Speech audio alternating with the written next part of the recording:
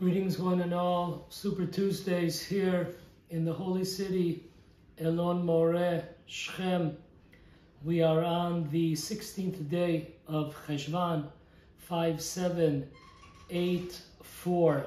Title of our class today, with God's help, is Massacre in Israel. Where was God? Okay, first, before we start the class, we always have our mantra that we say that this class should be a wake-up call for myself, for all of us. We have in mind that this class should bring out the divine presence from the exile, from the depths of darkness, and we should become a little bit better Jews. And we'll say Amen. We'll start out with our prayer for all the people of Israel, especially people of the land of Israel, our brothers, the entire family of Israel, who are delivered into distress and captivity, whether they are on sea or dry land. May God have mercy on them and remove them from distress to relief, from darkness to light, from subjugation to redemption, now, speedily, and soon. And let us say Amen. A big hug to our sponsor, Brother Mike. He's out there down south. He's been there for 24 days. Unbelievable, doing a lot of holy work. It is an honor to be on his channel. Mike with his search team looking for missing Jews all over the land of Israel, and also training dogs to help assist in protecting Jewish settlements all over the land of Israel. So Mike, hug from all of us. Dearest friends, subscribe to Mike's channel, push that button, share this, get it out. We have to get this message. We have to get this message out to as many people as we can. Okay, so let's take it from the beginning.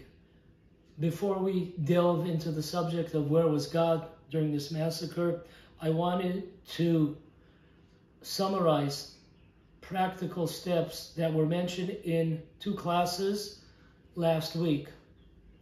Taking off the gloves, Israel at war, and I'll try to add a little bit on.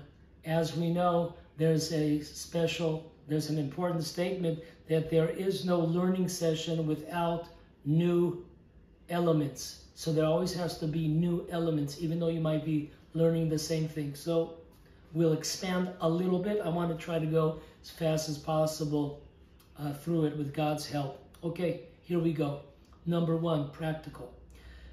Improving our Shabbat observance, understanding the laws of Shabbat that we spoke about.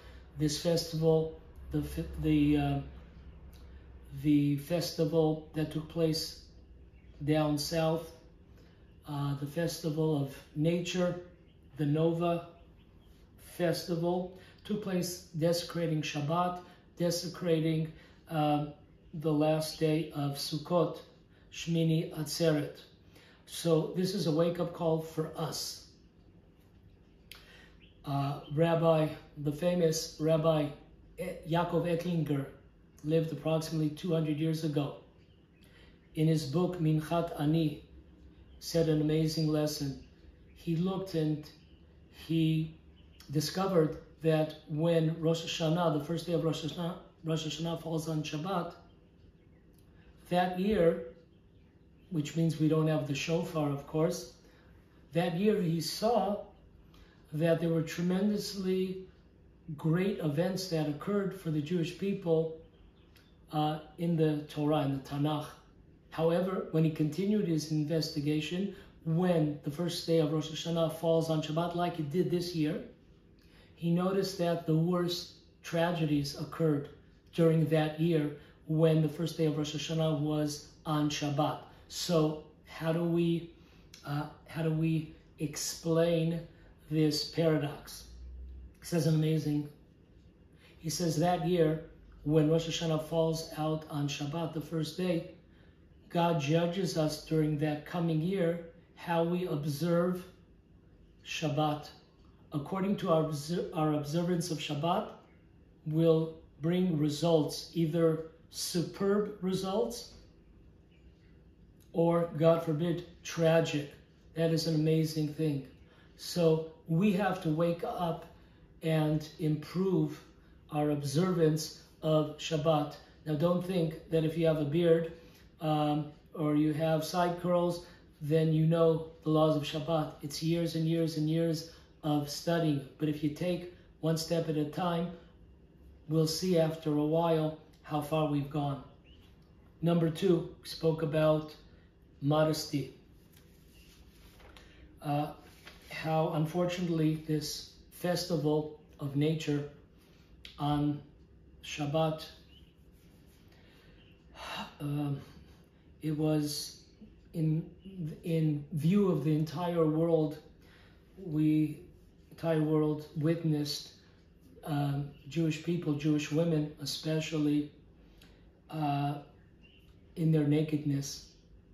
People were paraded around naked. We just received notice today that one of those girls that was paraded around, she was found without she was beheaded.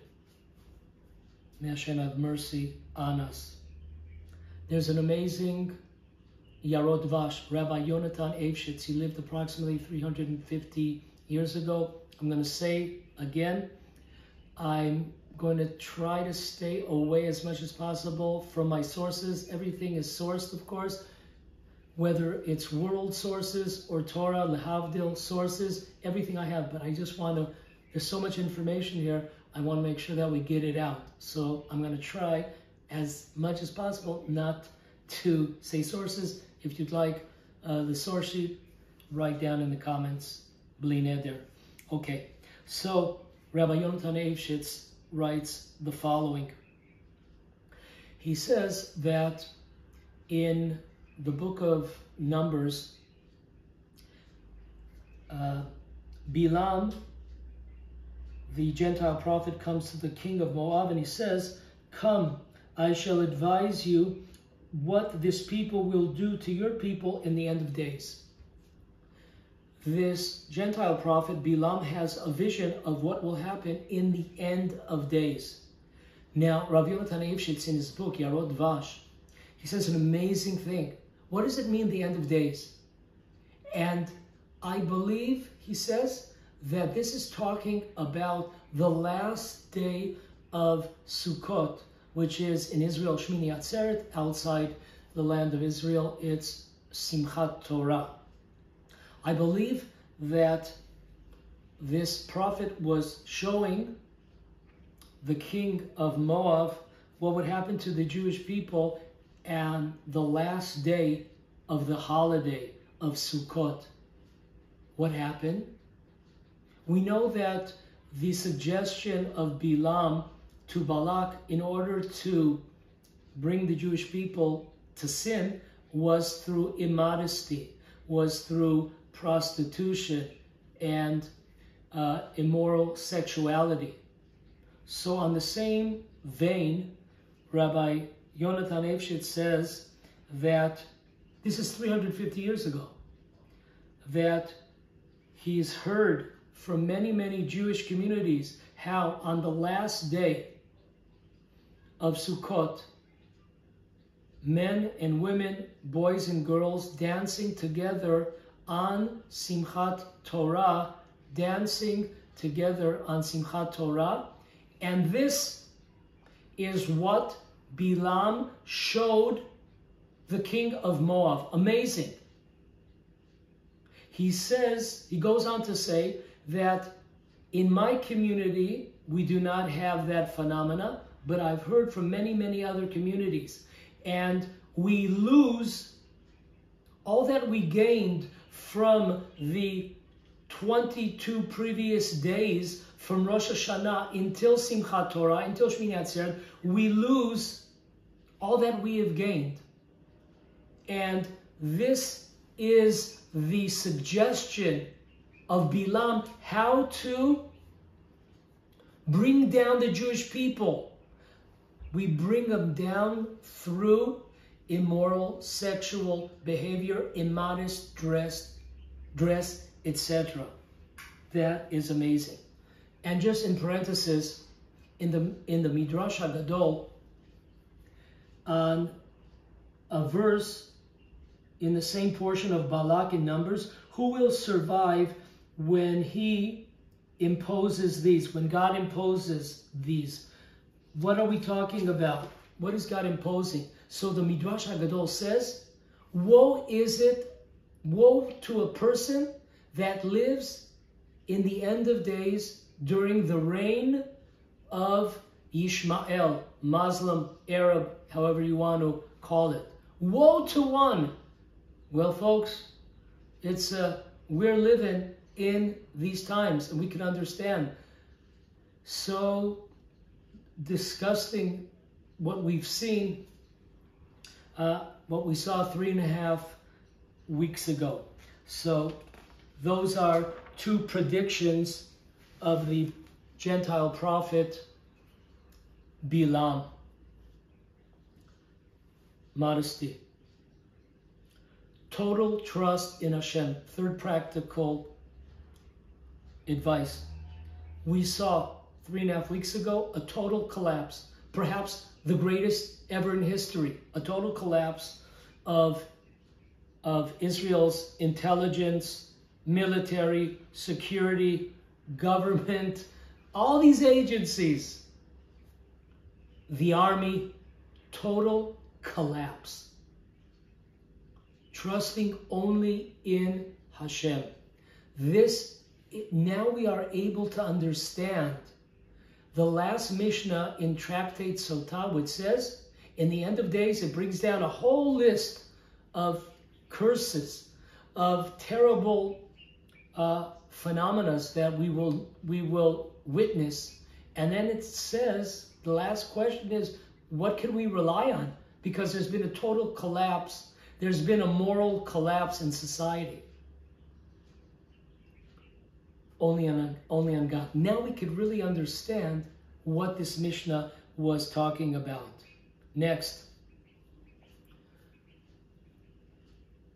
we're obligated to, via the Torah, also just our own understanding, our own brain.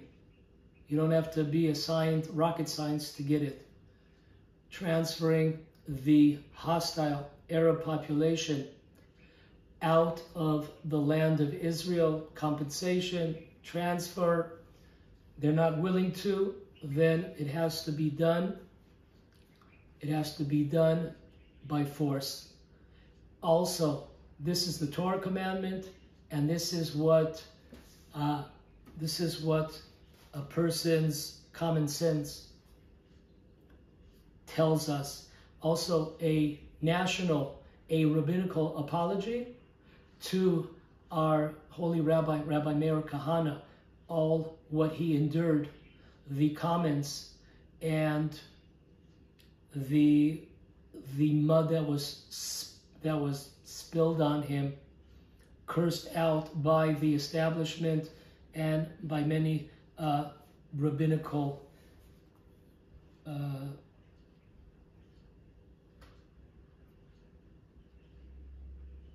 sources. Okay, next, remembering power of prayer. The Muslims, the Arabs, they have in their name the word God, Yishmael. We must, by our prayers, the Jewish prayers, we could take that power which they have, we could take it away. We have to put the pedal to the metal when it comes to our prayers during these coming days, weeks, however long. We really have to stress our prayers and take away the power of Islam. Next, number 6, destruction of Gaza. Annexing Gaza to the land of Israel, settling or resettling the land of Israel. And no mercy. Since Hamas won the elections in 2006 and overturning and throwing out the PLO in 2007, they have started 4 wars. This one is the 5th. This is so, no Jew in the ruling class, those that have to make decisions when it comes to wars on all levels, government, secret service, intelligence, military, all of them, can never say, we are not responsible for the Jewish blood that was spilled. Instead of, at one shot, the first war, finishing them off, we allowed them to live another day, fight another day, and improve and progress with their technology and missiles and killing weapons against us. This is suicidal. We are our worst enemies. 4 wars. Run away, fight another day. Yeah, and that's what they've done. We have to stop this mercy on these cruel people. Folks, the national trauma that the Jewish people all over the world, but more so in Israel, have experienced. There is no cure in our times for this trauma. Men, women, children. I can tell you stories. I teach kids. I can tell you so many stories how frightened kids are, and they only hear a little bit. Here and there they hear stories, wetting their beds.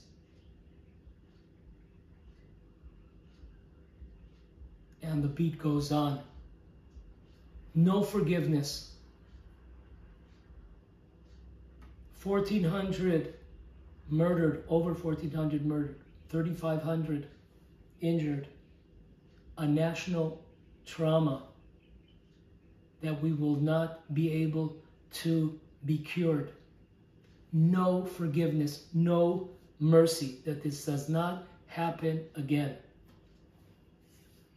Last but not least, practical advice. We spoke about the walrus. Where does a person run? That shows who we are. Where do we run to in times like this war? And the answer, not to the army, not to the military, not to governments, politicians, analysts. We must run to study of Torah, practicing kindness, and also total faith in God.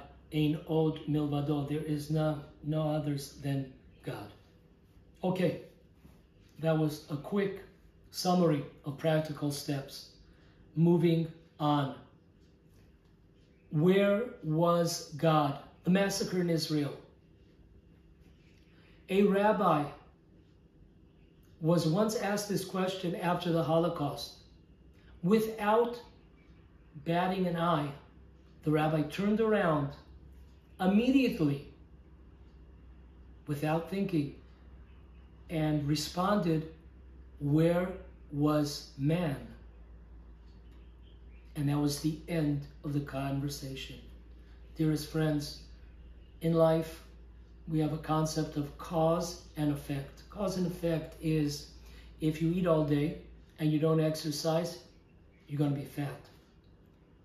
If you jump off of the 15th floor, you're going to die. If you oversleep, you're going to be late for school, for work. You're going to miss your bus. Cause and effect. Where was God? Let's take a deep look. Where was man? Where were we?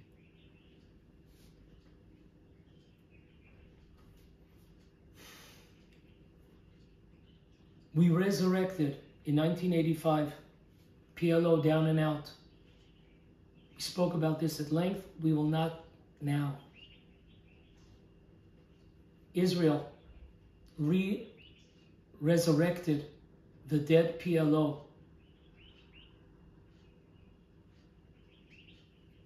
And they were a new partner, a partner of the Jewish state for peace. So, in 1993, we brought an Arab army into the land of Israel. Amazing. We gave the Arabs, the PLO, 30,000 weapons.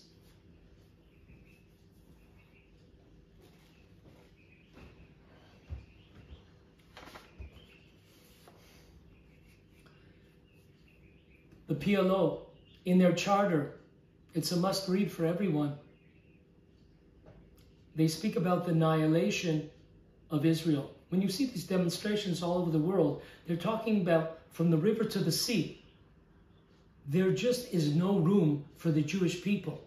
They speak about the annihilation. This is a neo-Nazi organization. And we resurrected them. We saved them. We supplied them with weapons. This past week, a various organization was able to get its hands on a document from the Ministry of Religion talking about the PLO. And on this official document, it talks to the religious leaders, the imamim of the mosques, and it gives them different points to bring up in their Friday talks. Now, if any of you could help me out, every week, ideas, what points I should speak about, I guess, Anyways, that's how they do it. And they're quoting various verses in their books, in their, what I call the oral law, or the law of the Quran, which is talking about killing the Jews. When you see behind a tree, behind a rock, a Jew hiding. Famous verse. They're talking, that is a point. This is the PLO. This is who we resurrected. There is no difference when you look at the charter of both the Hamas and also PLO. There is no difference. The only difference is Hamas has a little bit more of a religious language than the more secular PLO. But it's the same annihilation of Israel, of the Jewish people. The Grand Mufti, the head religious figure, so-called religious figure in the Muslim world here in Israel, also speaks. There are films of it. You could look it up. Speaking about the annihilation of the Jewish people. Where was God? Where were we?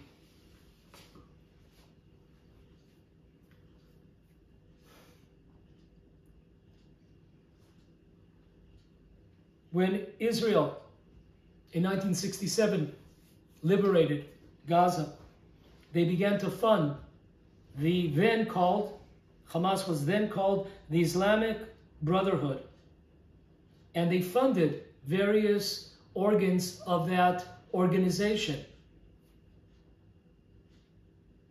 We helped create this monster. Where was God? Where's our brain? 2005, we expelled 10,000 Jews from the Gaza area. 10,000 Jews. Later, in the last elections held by Arabs in Israel, when the PLO saw that the Hamas won, that was the last election they've held. They don't want to lose their power and their money and prestige. In 1987, not too long ago, 35 years ago, I saw a document telling school children in the Gaza area that there will be a school trip into Gaza. In 1987, a school trip into Gaza. I learned in 1981, I learned in the Sinai Desert, in order to get to my yeshiva, I would have to travel through Gaza. I would travel and sit and wait for rides in Gaza without a weapon. Who's responsible for the Hamas? Who's responsible for turning Gaza into a terror state? Did you hear what I just said? School trips.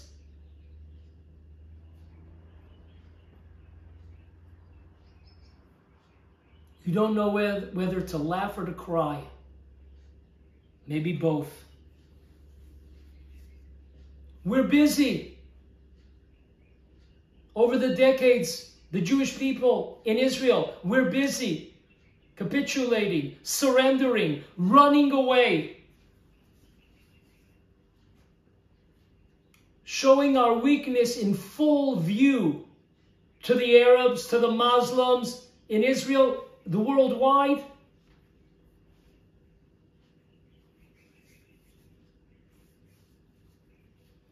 There is an amazing verse in the Talmud. Talmud tells us that if you investigate defeat, you will see that the beginning of defeat is running away. How true. The beginning, the bud, the core of defeat can be found in one running away. And that's what we've been doing for decades upon decades.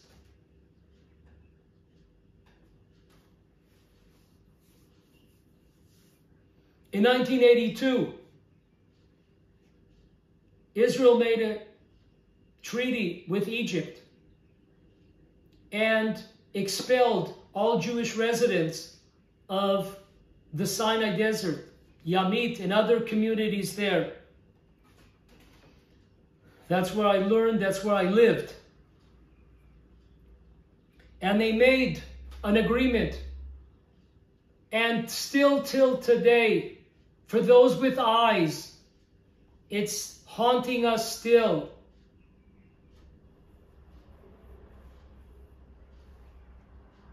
That treaty between Egypt and Israel recognized Israel for the first time, recognized the legitimate rights of the Palestinian people.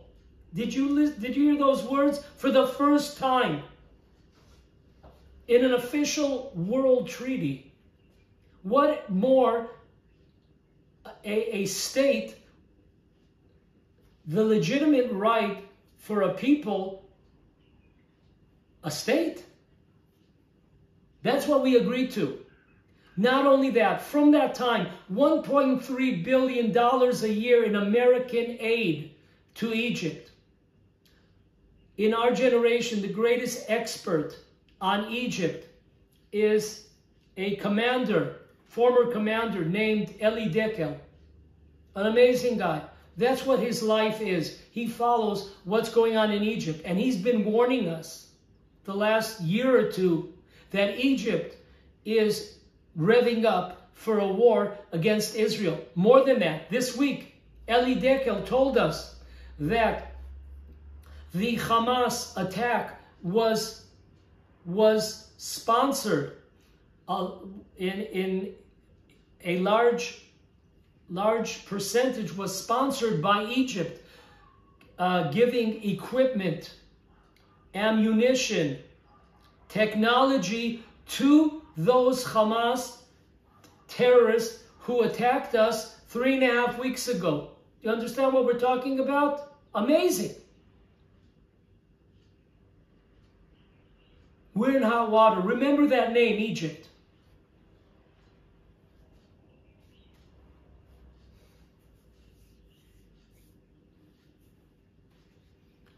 In 2005, 10,000 Jews expelled. Now, welcome to the state, the Gaza state of terror, a state of terror. In Judea and Samaria, situation not much better. Running away also. In 1993, the Oslo Accords, we gave away autonomy to our holy cities, the city of Shechem, Nablus,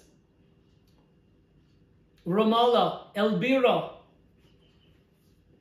Hebron, most parts of it. No Jews allowed. There's signs, red signs all over. No Jews allowed. It's dangerous. You just signed a peace agreement. How come it's dangerous? You just signed a peace agreement. And then, of course, the bypass roads. The bypass roads. I call them bypassing the land of Israel. Look how many. There's some roads that are a bypass of a bypass of a bypass. It's hard to remember how many times a new road has been made in order to bypass the new problems that have evolved.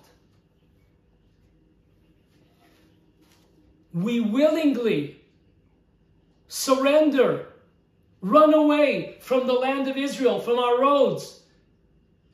God forbid, never to be seen again.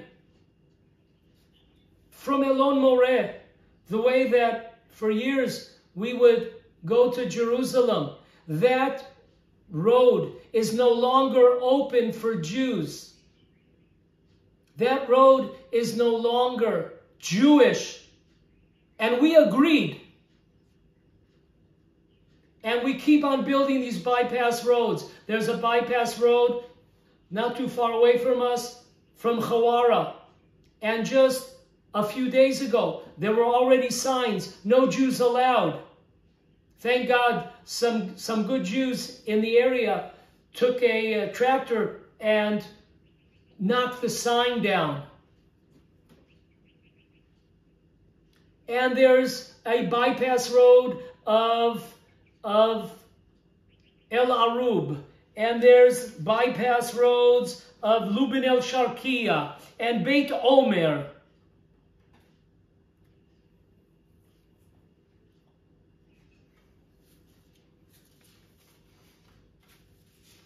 And in Judea and Samaria, listen to this, put on a seatbelt. Check your heartbeat. How disgusting, how low can we fall? In Judea and Samaria, there are 80,000 illegal buildings by the Arabs. But we have good news. The Netanyahu government has taken down 38 out of the 80,000.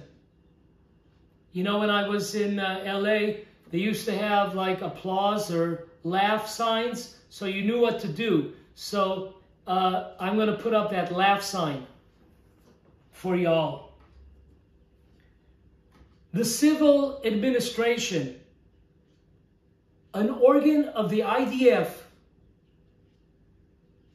with close to 200 Arab employees from the PA. Can you believe this? When they come to tear down your settlement or your hilltop, they bring the Arab movers to move your furniture and your belongings. This civil administration, various organizations recently got their hands on documentation from this losing organization. And it says there in black and white that Jewish illegal building, how much is there, is a priority for the civil administration and not Arab illegal building. The message to the Arabs is clear. This is your land. Build. You're at home. Jews, illegal. This is not your homeland. This is the Arab homeland. You think this falls on deaf ears to the Arabs? I'm not even talking about the illegal Arab building in Israel, what they call Israel, in the Galilee, in East Jerusalem, in Arab cities. The beat goes on.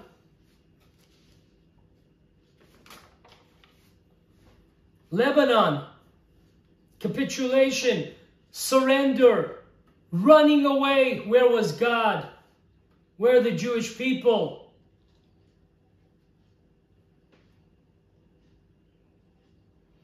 In 1982 to the year 2000,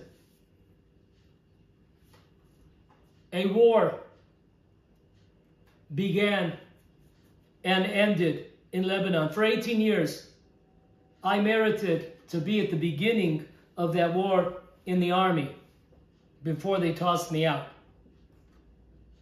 During those 18 years, 1,216 soldiers were killed. In the year 2000, Prime Minister Ehud Barak runs away from Lebanon. A high officer in the Israeli army named Efi Etam, a colonel in the army, argued vehemently with Barak, and he told him, he was the last commander on Lebanese soil, on Jewish soil, part of the land of Israel, of course. He told him, you can run away from Lebanon, but Lebanon will not run away from you. Let that sink in. An amazing statement. After the capitulation, the surrender, the running away, the embarrassment of Israel leaving Lebanon, a victory to the Hezbollah and all the other organizations there. May his name be erased. Arafat sees the weakness of the Jewish people in full view, and he masterminds the second intifada, which went from 2000 to 2005. 1,100 Jews murdered during those 5 years. 8,000 Jews injured. The Talmud yells the beginning. If you're looking for defeat, if you want to understand why you were defeated, look. If you check, if you ran away, that is the beginning of the fall. That is the beginning of defeat. Running away. Suicide bombers on buses, in clubs. Boy, I remember those 5 years. Those were some of the worst years. Gruesome years. But it continues, folks. This October 2022, a year ago, there was an agreement between Israel, Lebanon, read Israel, Hezbollah. A natural gas agreement between the two. Listen to this.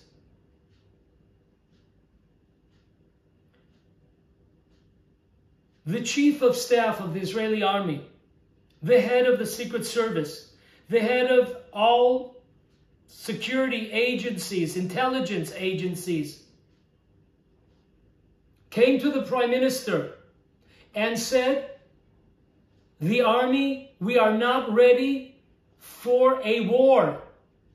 I understand. Why are you in the army if you're not preparing for war? We are not ready for war.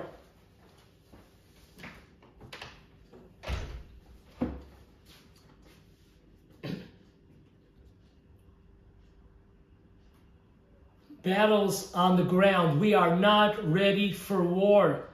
Cut a diplomatic agreement. And that's what they did. They cut a diplomatic agreement, a capitulation, a surrender. Who's responsible for Israel not being ready to fight a war? That is a whole subject in itself. How many clowns we have in the top brass, if you can call it, of the army, who spoke about the years of wars on the ground are over. Now it's all technology. There are no more really real wars. Think about it. The last war Israel fought was in the early 80s. It's been almost 40 years.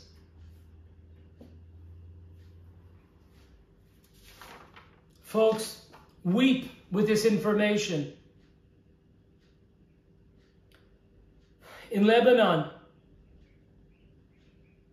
in the Second Lebanese War, in 2006,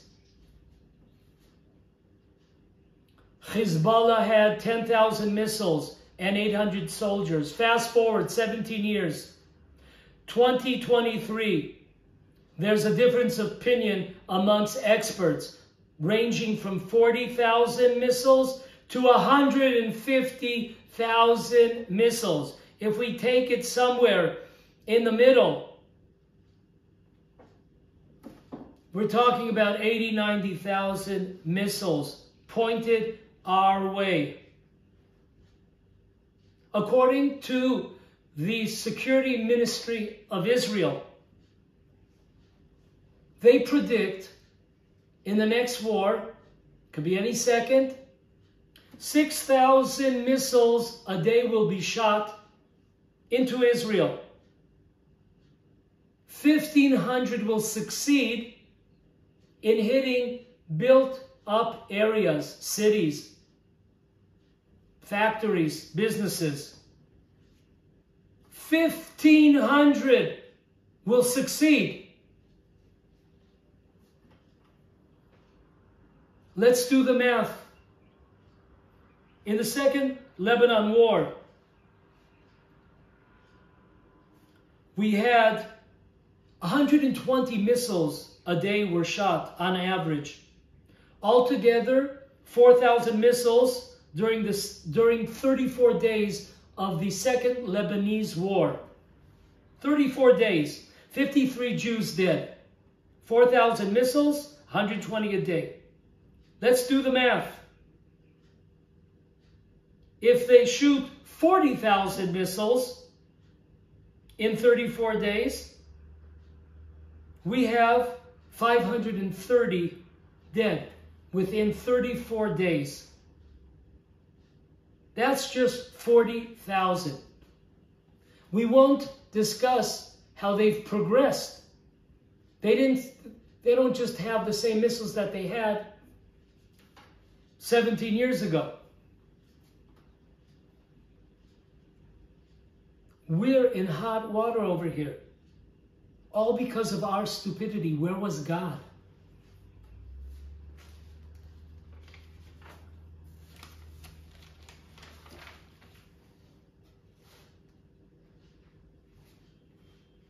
Tolerating Arab terror over the decades. The Torah teaches us the Jewish view, the Torah view, the sane view. One that lifts a hand against another person, although he does not hit him, is considered to be wicked. The Torah, Judaism is always thinking, if a person lifts up his hand, doesn't hit anybody, doesn't intend to hit anybody, that lifting up of a hand will lead eventually to hitting, and then to the next fix, the next step. Clear Jewish Torah thinking. One that hits a Jew is as if they hit the divine presence. In Sanhedrin 58. Amazing. If a Jew is hit, if a rock is thrown at a Jew, if a Molotov, if a Jew is stabbed, attempt. This is a desecration of God's name. That should be bothering us. We tolerated rocks. And then we graduated to knives. And we tolerated knives. And we graduated to Molotov cocktails. We tolerated Molotov cocktails on Jews. And we graduated to bombs. And we tolerated the bombs. And we graduated to missiles.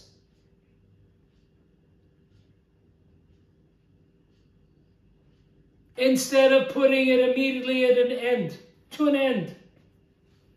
Remember John Lennon's classic, Imagine. Imagine all the people, yeah? Imagine this, folks. If an Arab 40 years ago threw a rock and missed, he didn't hit, he missed.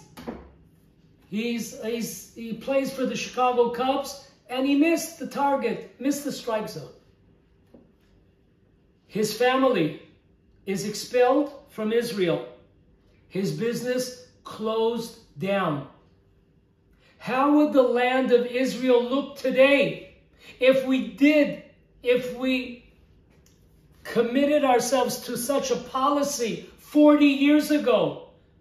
It doesn't interest me if you hit or you missed. But we allow this, we tolerate it. Where I live, in order to get anywhere, you have to go through an Arab town called Khawara. Almost every week, rock throwing, stabbing attempts, shootings, murders, killings. Does anything change? No, nothing changes. Because we don't have the faith in Hashem to do what has to be done. It could be stopped. This is not a decree from God. This is stupidity of man.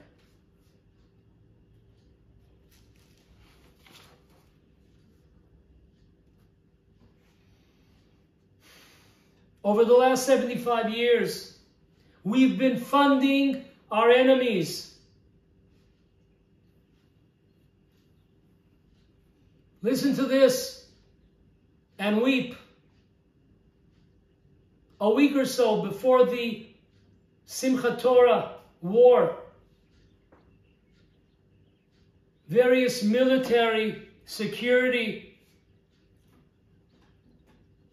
forces, organizations came to the Prime Minister advising more work permits for the Gazans to come into Israel. This will calm the situation. We think we could buy them off. Can you believe this? Leading security, leading military advisors. Let's buy the Arabs off. But don't worry about it. There's plenty of Gazans and plenty of Arabs working in Israel. Can you believe this? I'm not getting into detail. I have all the details. There are army bases in Israel that there are Arabs that work there and build the infrastructure of the base. Do we have any wonders how on Simchat Torah Arabs who worked in the kibbutzim or in the moshavim, they knew every house. They knew how many people lived in a house. If there were dogs, no dogs. They provided this information over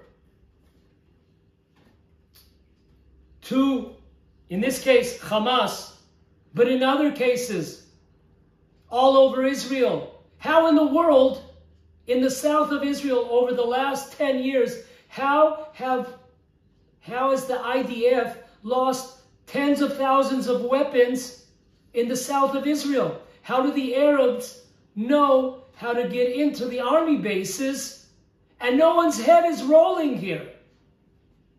Where was God? I don't know where the hell we are.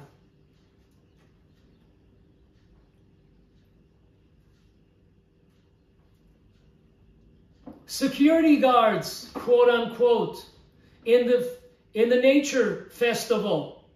Arab security guards. How they turned and led the charge against the Jews and leading the attack with the Hamas. Arabs from Israel are Arabs.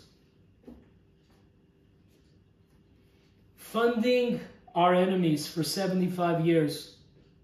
A father and son, the end of August, a few months ago, 2 months ago, yeah?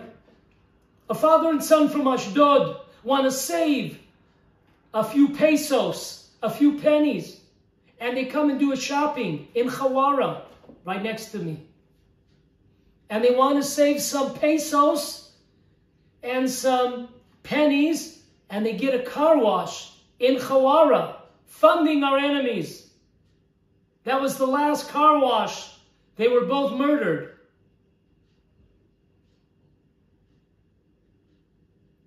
Right now, all over the internet, on YouTube, there's a commercial of a supermarket chain in Israel, in Hebrew, trying to target the Jewish population. And they're talking about how they have such great prices. The chain is called Baladi. What does that mean in Arabic? My country. Okay, Jews, let's support Arabs, Arab supermarket chain, that they're calling Israel their country. We'll support them to save a few pesos. Where the hell is our pride? Where the hell is our brain? And they show you, made in Palestine, it says on the flour. And we get all of our merchandise from Ramallah. And we deliver in West Jerusalem to Rubinstein. They give a few names. You can check it out on YouTube. Baladi. Have we lost our mind? Jews ordering from a supermarket chain called Baladi, my country? Supersol in Rehovot. Last week, Jewish shoppers were made to feel very uncomfortable. Were humiliated by 20 Arab workers in Supersol. It's a grocery chain in Israel. And then a siren went off for a missile alarm went off. All the Jews in the store ran to the bunkers. The 20 Arab workers stayed in the store, and they began chanting, El Yahud, Jews, Allah Akbar, laughing at us in the middle of a war, Supersol, funding our enemies.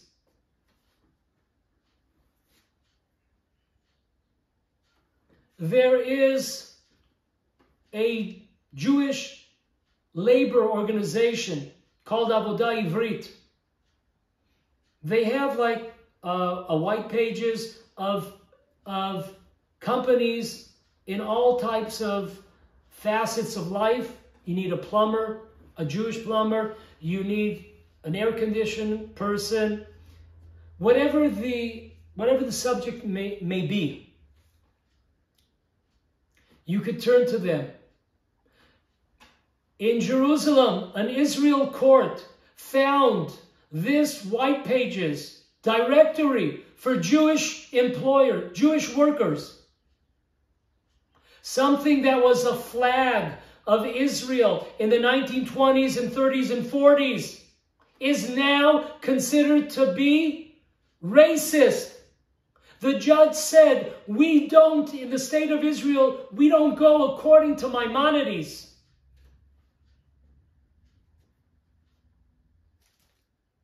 We have become dependent on Arab labor. It's time to turn the tables around.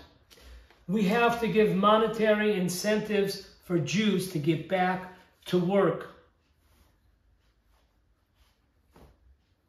There's a famous expression, it's all in a name. How true. Folks, listen and weep. Arabs, how do they call this battle? They call it the flood of Al-Aqsa, Temple Mount. It's a religious war. How do we call this?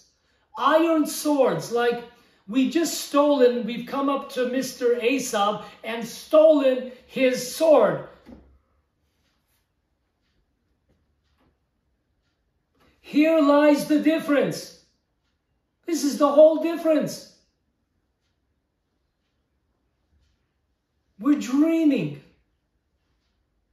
We don't live in reality. They speak in religious terms. They understand clearly what the battle is about between Islam and Judaism.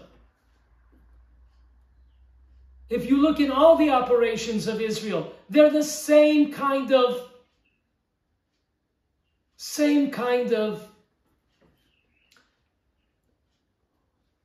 expressions, military expressions. This is a religious war. Folks, what flag are we lifting up? All over Israel. I've been around different cities, different communities also. All over. Signs, flags, unity. The blue and white. Everyone's flying the blue and white. Independence Day, step aside. This is big time now.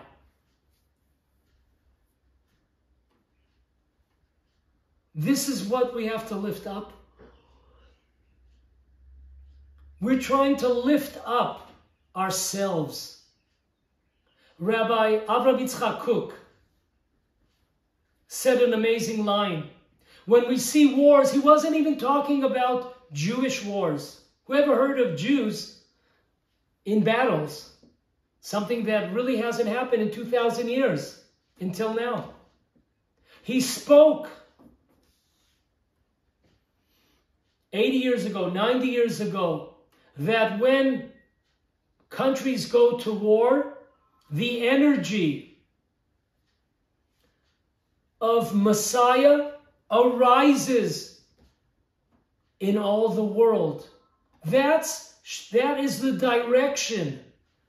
That is what Rabbi Kook is telling us. It says in the Talmud, in the tractate of Megillah 17, it says there that the beginning of redemption is wars. When you see wars, this is the beginning of redemption. We have to step up. We have to go to the next stage. This blue and white flag, it did tremendous good. For many, many, many years, it built the body, the material of the land of Israel. It built the body of the land of Israel. And it has been rewarded, and it will be rewarded. But there's different stages. And all we see is in all the cities, all we could see is the same blue and white flag. Like we haven't grown up. We haven't taken the next step. Rabbi Kamenetsky has a great example. When a kid's 3 years old, he reads the ABCs and he gets a new pair of tzitzit, and it's very cute on him. When he comes age of 4, he's still saying the ABCs. That's what he knows. And the tzitzit, the fringes, are getting a little bit tight on the neck. And when he's 6 years old, he's still reciting the same ABCs. And it looks like he has a bow tie on with those fringes. And when he comes 13 years old and he's still saying the ABC, well, it's choking him to death, those fringes, and it's a little bit embarrassing. That's what we have to lift up. What is the vision of that flag? What is the vision? Please tell me. Now, you're talking to a person, I've said many times in different areas of life, you're messing with the wrong guy, because I've been on both sides. I've seen both sides. I'm a big fan years ago. When I came to the land of Israel, big fan of the flag. But what is the vision? What is the goal of this flag? Democracy? State of all its citizens? Liberalism? Open societies? Progress? There's an amazing concept, folks. Something could be beloved, and then it can be turned into something that is hated.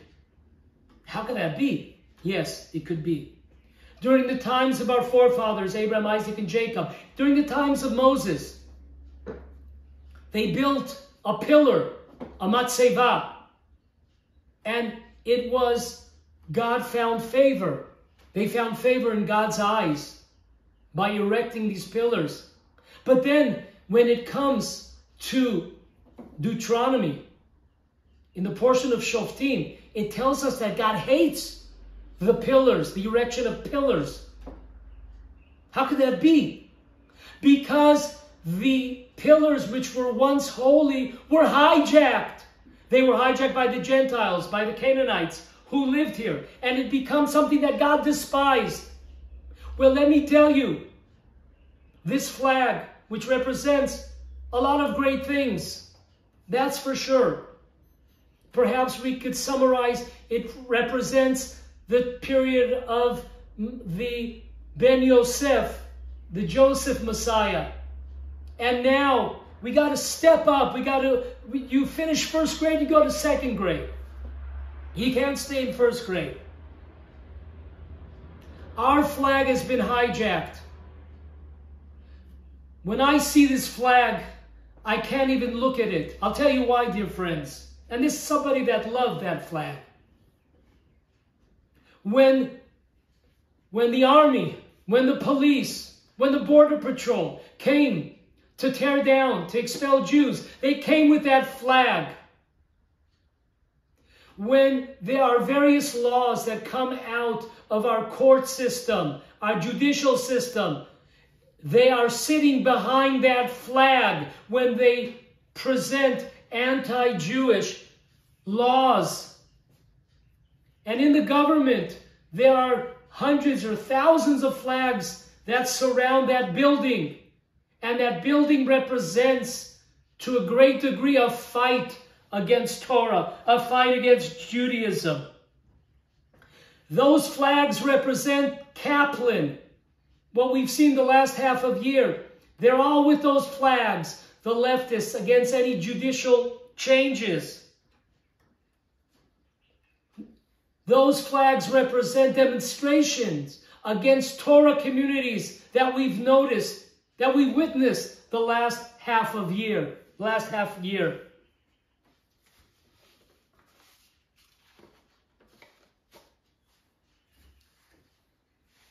This should be the flag.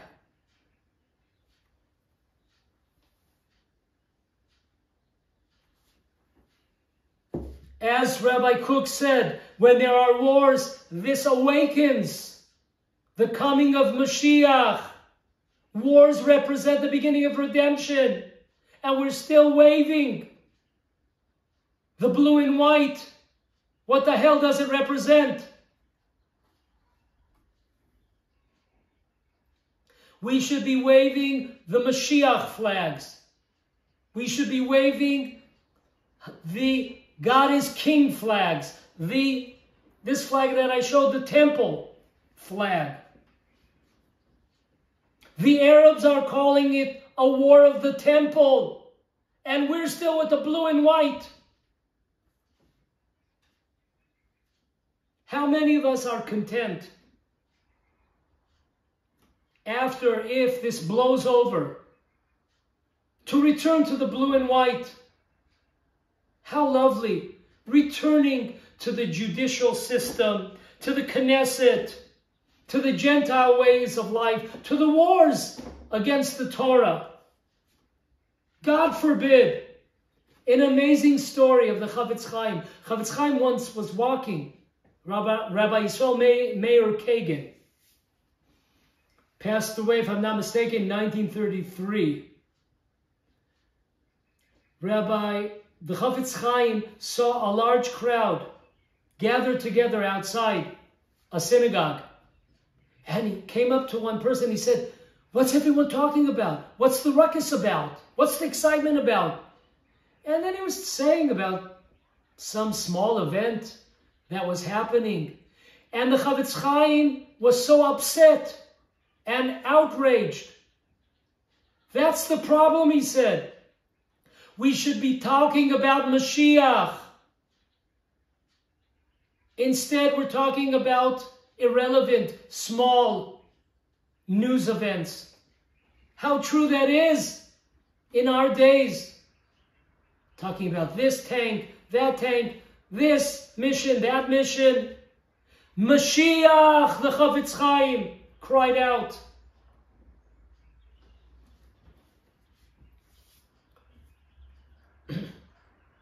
Unity all over Israel, in the cities. United, we're victorious. Unity is beautiful. Unity is great. But not all the times. And it depends with who. We have 4 species on the holiday of Sukkot, Tabernacles. One of them happens to be a willow. Now this is beautiful. As long as the willow, which represents Jews who have no Torah and no commandments that they do, an estranged Jew, as long as that willow remains with the other 3 species connected, no problem. As they say, ahlan sahlan, welcome. When we take on the last day, the 7th day, the last day of Sukkot, when we take them by themselves, we smack them down on the ground. Only when the willow is interested in being connected to the other 3 species, which represent Torah, which represent commandments, welcome. We'll embrace you. When you want to go on your own, when you're not interested in embracing Torah, commandments, etc., smashed. Number 2, we have of course, the ketoret, the incense, 11 various ingredients of spices that went into the ketoret. And it says in the Talmud that a fast without transgressors is not considered to be a fast. Now, according to Jewish law, these transgressors, they have to be at least number 11, 12, or 100. They do not compromise. They do not comprise the 10. You need 10 religious people. And then those that are interested in joining our fasts welcome you. We embrace you with open arms. Even though you transgress commandments, you want to be part of our fast, you want to be part of the Torah, part of the commandments, you're welcome. If you go it alone, there was one spice, it's called the chelbana. I don't know how to translate that. And it had a terrible smell. But when you took 10 great smelling ratio, 10 great smelling spices, and put it together with one foul smelling spice, it was fine. Just like we said, as long as the willow is with the 3 majority of good, no problem. But not the opposite way around. If you leave the chelbana by itself, it stinks to high heavens.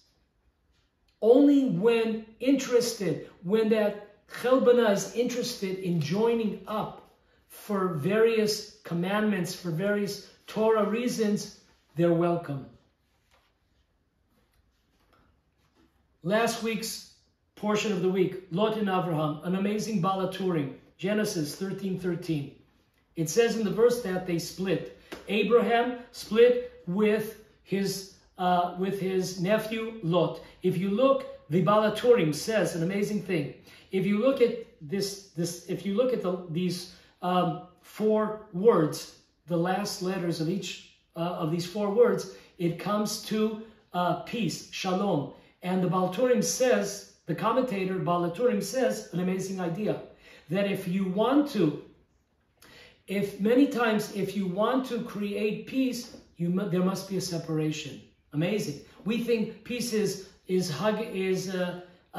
lovey-dovey. No. Many times, in order to create peace, there must be a separation. That brings peace. Amazing.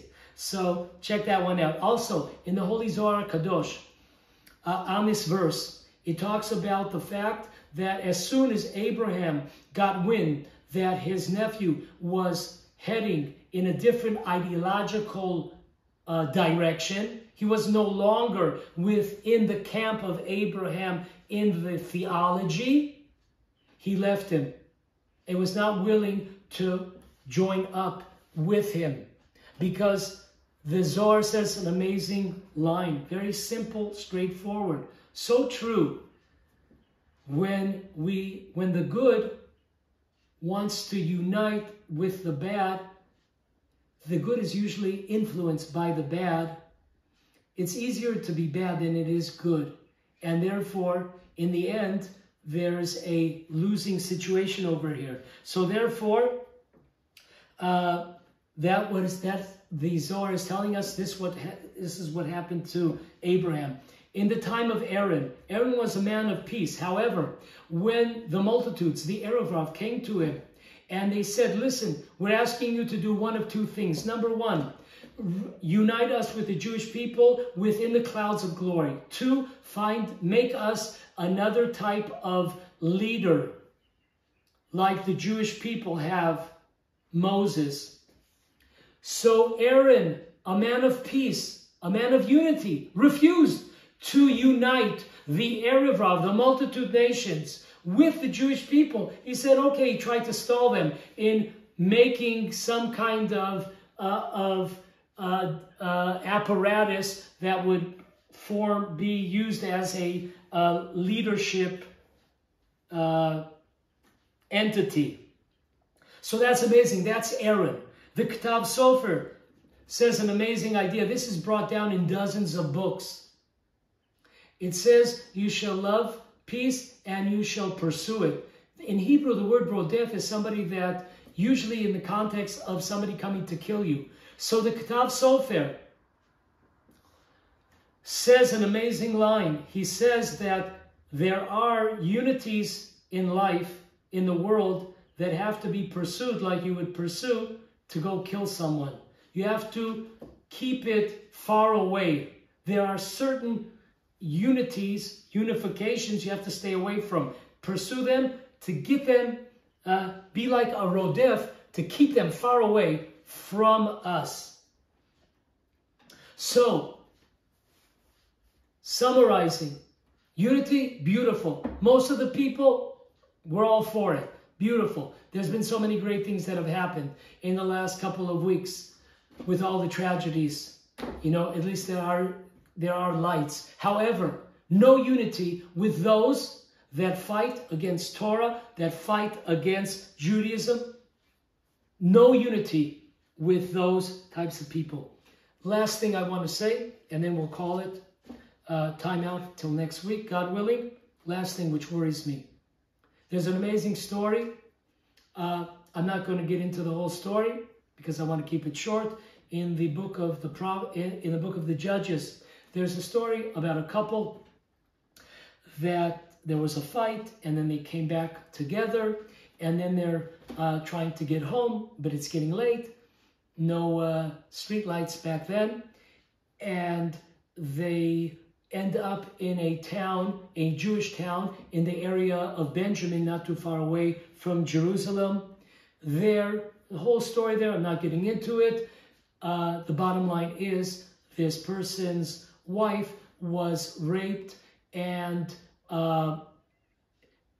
eventually from the gang rape, she passed away. The Jewish people, the tribes of Israel, were so infuriated, they came and they demanded from Benjamin that they turn over the perpetrators of this tremendous transgression, this tremendous crime. And they refused. Tribe of Benjamin, they refused to hand over those responsible. So, people of Israel, tribes of Israel, went out to war. However, very unusual. In two battles, the first two battles, 40,000 Jews throughout the tribes of Israel were killed by Benjamin. 40,000. So the Talmud in Sanhedrin 103b asks a question. How could it be? Was it the wrong thing to do to go and declare war? Was it the wrong thing to do? Israel declaring war against another Jewish tribe? And the Talmud says, no, not at all. It was the right thing to do. It was the proper thing to do. They refused to hand over the perpetrators. So why did they fall? 40,000. Why did they lose two battles? Amazing answer. A frightening answer.